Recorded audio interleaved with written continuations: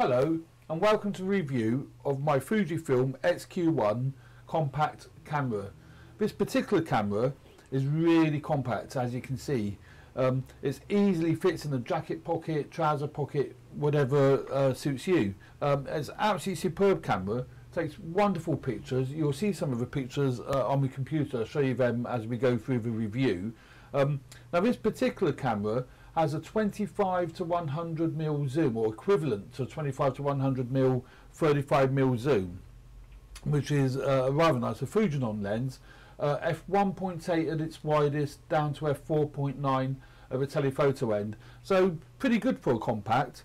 It features a 12 million megapixel CMOS X-Trans 2 sensor, which hasn't got the anti-alias filter, which is fantastic for getting sharp results. So the pictures that come out of it are really nice and sharp. I found using it an absolute doddle. It's a lovely camera to use. It's got your normal settings that you would expect to find. It's got your full manual control, aperture priority, shutter priority, etc. On the dial, on the main dial here. But what is unique about this camera, it has what Fujifilm call a control ring that goes around the actual lens. With that can be set for various functions.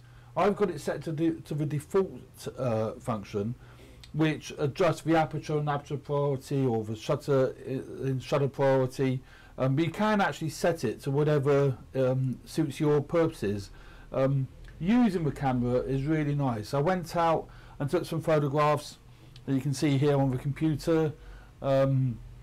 I took some photographs with this and compared it with my Fujifilm XE2, and it's actually extremely good. You know, it can be with you everywhere you go, and that's a nice thing with it. The camera features a 3-inch screen on the back for taking your photographs with. It's actually really good. It's not you know, the highest quality, but it's certainly, you know, good enough for what you're going to need. It has a nice feature in bright sunlight. If you hold down the display button on the back here, hold that down, it brightens up the LCD so you can actually see it in bright sunlight. That's quite nifty, quite like that. And obviously it's perfect for playing back your photos. You might not be able to see that here. You can view your photographs on the screen and you can zoom in on them and what have you. So that's really nifty. It also features a built-in pop-up flash, as you see there. But there you go, that's my initial thoughts on the XQ1. Lovely camera, takes great photos, takes JPEGs as well as RAW.